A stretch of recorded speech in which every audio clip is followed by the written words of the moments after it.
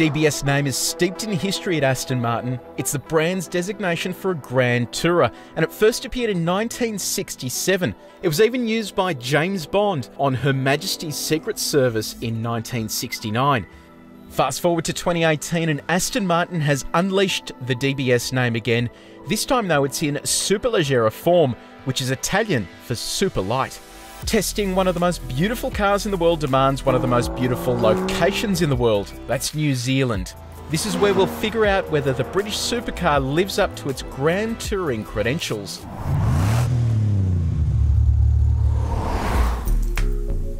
First up, let's have a look at the styling.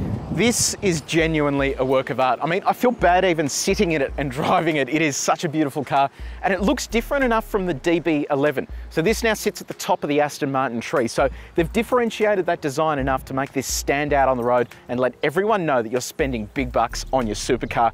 But the styling isn't just skin deep. There is some active aero in action here. So first up, at the front here, you've got that carbon fibre lip, and then behind this mesh grate are radiators. So they're there to help cooling. Air then flows around those wheels, and those beautiful 21-inch wheels, they look stunning, out these strakes here, and then down the side of the car. Now that all culminates to this point here, where air is being force-fed through this channel and into the boot to improve downforce, and it is a lot of extra downforce. So you've got a carbon fibre lip there, so that's just a traditional spoiler, but buried beneath here is the channel that air comes through the car there and then spits out here. It generates 180 kilograms of downforce at top speed.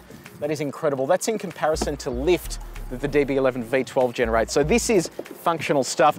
Crack this open and you'll see the actual channels that it runs through here.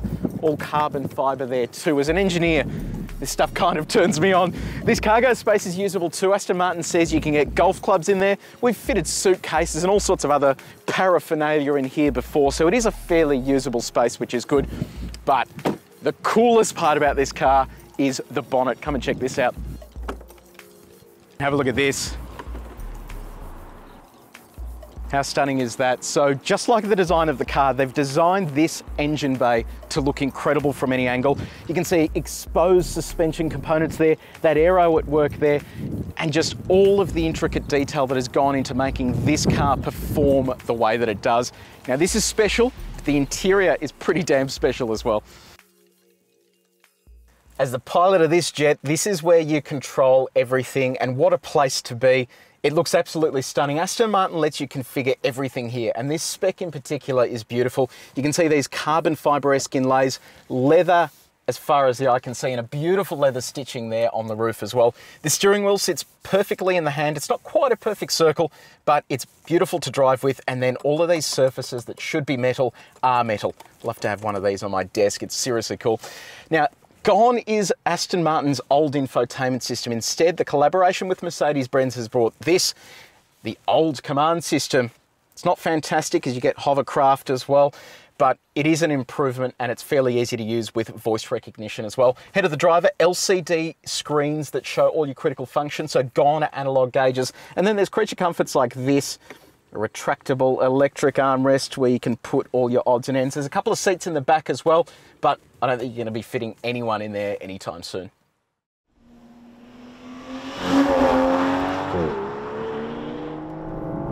So the engine, this is what absolutely makes this car. It uses a hearty V12. A V12 used to be a big old lazy engine that you'd stick in a Grand Tourer. It was never really a performance motor. Well, Aston Martin changed the game there by strapping 2 turbos to this V12. So it's a 5.2 litre. It makes a whopping 533 kilowatts of power and 900 Newton meters of torque. And they've made it to what is possibly one of the best gearboxes on the market.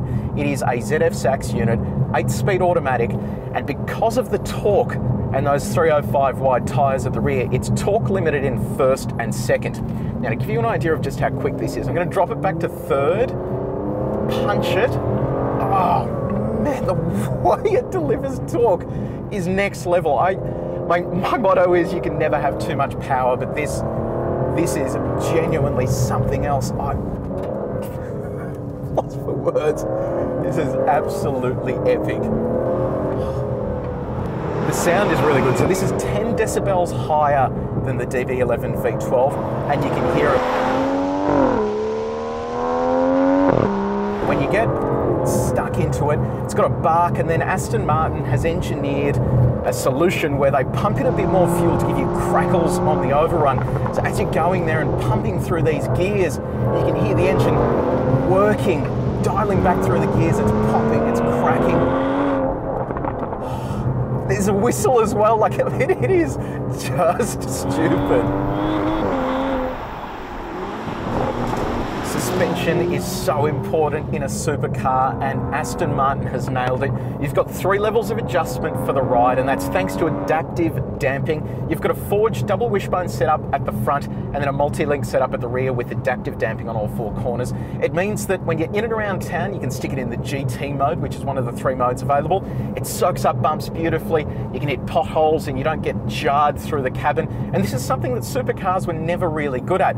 But then if you do want to hit the track or find some windy corners, you start dialing through the settings with this button on the steering wheel. It goes to Sport and Sport Plus.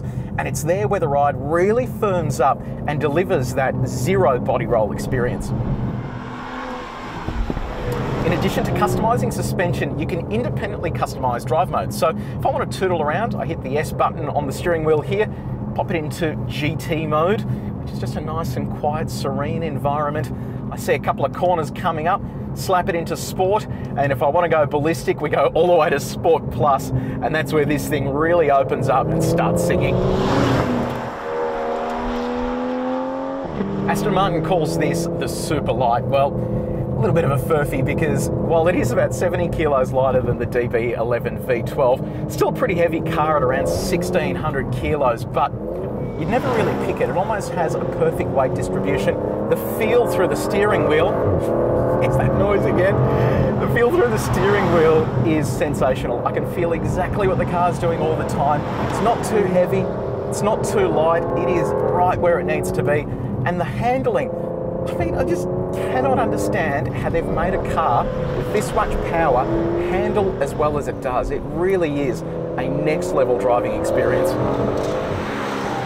On all 4 corners, you're going to find 21-inch wheels with Pirelli rubber. Yesterday when we were doing a recce on these roads, it was bucketing down, and despite that, I still had plenty of traction. When it dries up like this, the 305mm wide Pirellis at the rear, they really come into their own, and it's hard to believe that with 900 Newton meters of torque, when you get to those 3+ gears where it's not torque limited in first and second, it holds on for dear life. And even when it does want to give you a little bit of freedom, it doesn't cut in and disable all of your torque. So you still have plenty of opportunity to give it a stab.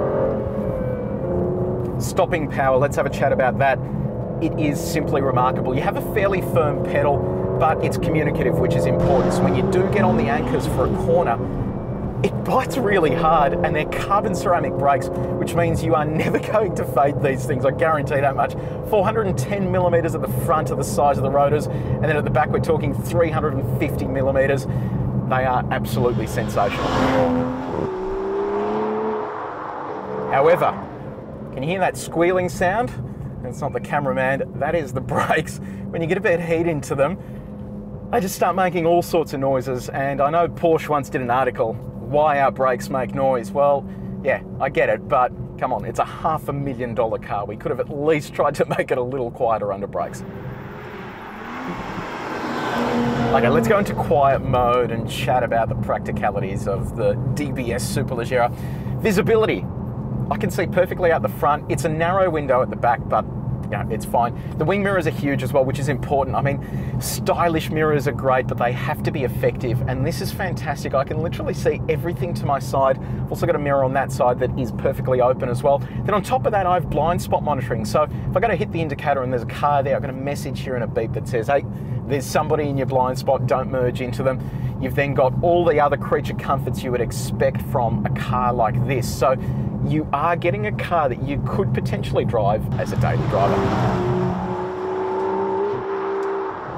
Let's have a quick chat about the negatives.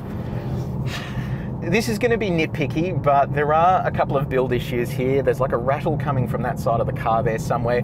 Just inside the door here, some of the carpet sort of isn't really finished well. The seat makes an incredible noise when you're pushing it forward to get someone in the back. Sounds like you've got a V8 engine powering the seat on its own. While the car is quiet in GT mode, there's still a lot of noise that comes into the cabin, and most of that's coming through the tyres. So aside from the squealing brakes, you do get a lot of tyre noise on coarse chip surfaces. Not a big deal because when you're on the highway, it's drowned out by this amazing Bang & Olufsen sound system. But it is worth keeping that in mind if you're buying this as a daily driver. It could be a little bit drony at times.